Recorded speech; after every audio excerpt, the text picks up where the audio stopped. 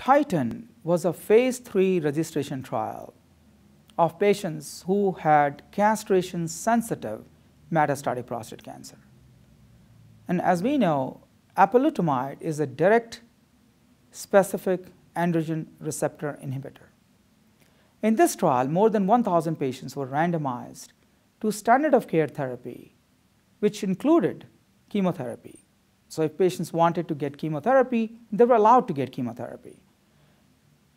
Basically all patients who had any form of castration-sensitive metastatic prostate cancer, whether they had low volume or high volume disease, whether they had visceral metastasis or not, it did not really matter what was their Gleason score.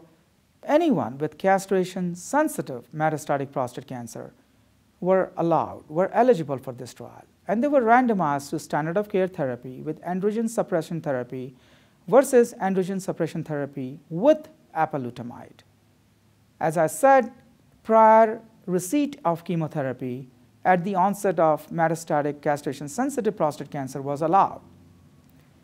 And what we saw was really, again, dramatic. There was a 33% reduction in risk of death. So the trial had dual endpoints, two endpoints, which we call it dual primary endpoints. And they were overall survival and radiographic progression-free survival. So this trial is unique from other trials in the sense that it had this dual primary endpoints of overall survival and radiographic progression-free survival, and both were met at the time of first interim analysis after a follow-up of only 22 months. So this is another example of how good the drug is. So there was a 33% risk reduction as far as overall survival is concerned.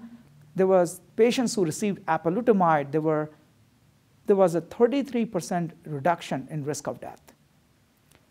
Regarding radiographic progression-free survival, there was a 52% reduction in risk of progression or death.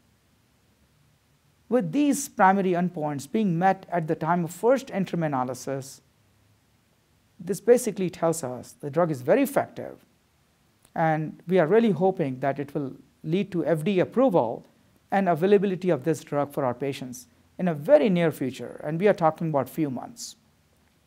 I'd like to point out one more thing about Titan study. The side effect, we always talk about side effects, how our patients feel when they get these newer drugs. The side effect profile, if you look at grade 3-4 side effects, which are clinically meaningful side effects, really there was no difference in the grade 3-4 side effects. There were 40% in the control arm and 42% in the experimental arm or in the apalutamide arm. So we are really not impacting quality of life. We are actually preserving quality of life while we are increasing survival in a very meaningful fashion.